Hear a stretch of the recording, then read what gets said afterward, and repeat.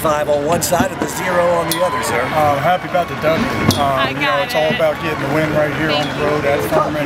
Tough place to play, a tough team to play, so that's a really good victory. This game can so much be about momentum, and it was all Samford's today. A big 3-and-out on the opening possession of the contest against the Furman offense, and then lo and behold, a block punt, big play in special teams that really got you going. Yeah, that was big. We wanted to kind of start, fast and get going, and we had the opportunity right there. The kids came out, we got a big stop, and then somebody got through and blocked the punt right there. I'm not even sure at this point. I think it might have been Dion. We thought Dion Pierre, yes. But, great effort right there, and then Jay scooped in the end zone, and that was big. That juiced the team and got us going, and then our offense followed through after that. It just kind of started going. Jumped on this Furman offense and again held them, I think, on a total to, they ended up with, 133 passing yards, 119 on the ground, 252 total, with a couple of big takeaways, and that was something big. The chance to go get that football, you guys did it at least twice today. Right, that was such a great feeling, man. I got my first INT, man. It was such a great feeling.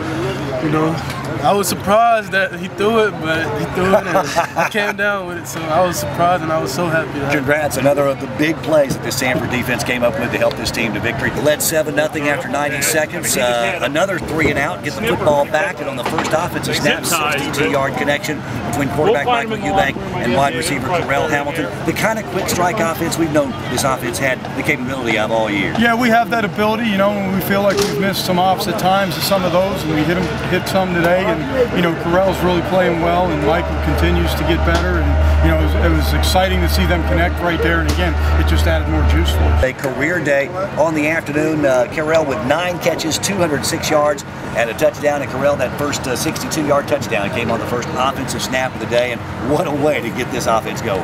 It was a great way to get it going. Coach was talking about all week, win your one-on-one matchups, and on that play I won one-on-one, and Mike gave me a good ball. I just had to finish it off after that. Mike gave you a bunch of good balls today. We talked about the 9 catches, and Scott Harrison and I were talking throughout today's broadcast. I think it's 5 straight weeks now we've watched Michael Eubank put up career highs in passing numbers. This guy's getting better and better every week.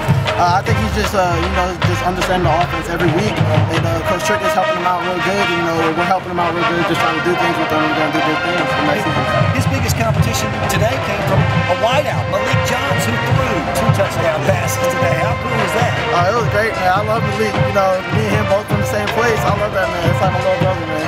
Well, look, great win, going to make for a fun bus ride home, and what we hope will be a fun homecoming. And a lot of folks will be on campus next week. It should be a big crowd, a big game, and a chance to reward the Samford faithful and the Samford team for all they've accomplished. Yes, sir, it should. Thank you so much. You bet. Carell Hamilton with us, our Bulldog offensive player of the game today, as the Dogs scored a 45-0 victory here on the road at Paladin Stadium in Greenville, South Carolina.